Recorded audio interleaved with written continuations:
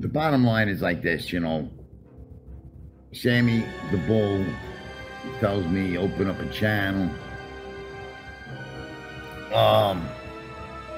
I basically realized that,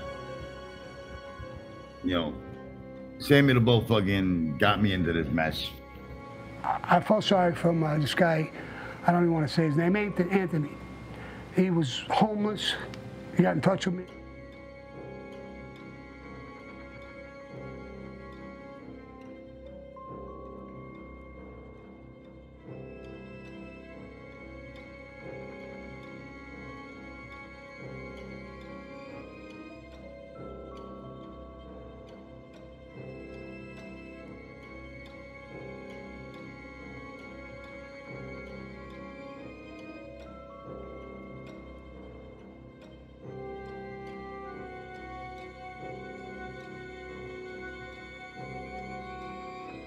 I felt bad for him. He got in touch with me. I sent him, it was his birthday, I sent him down. He wanted 50 bucks, I gave him 400. Then he was up my ass every 2 minutes. And then I said, bro, what you gotta do, you like being homeless? He stays homeless, he's happy to homeless. So I said, good. Open up a fucking, on YouTube.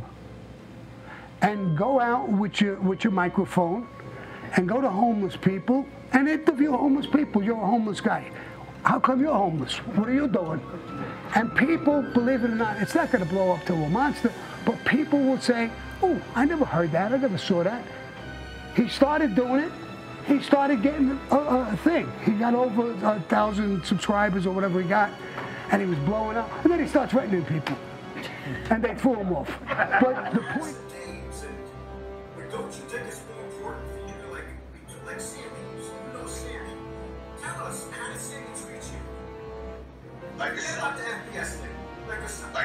Was he a nice guy to you? And did you guys he treated me like a son. Treated me like a son. Did you ever do shit with Sammy? Like go out and like for lunch or? You know, I used to go to his club. I used to go to his bar. You know what I mean? I've had some business deals on the table with him back in 89, 90 before he got picked up.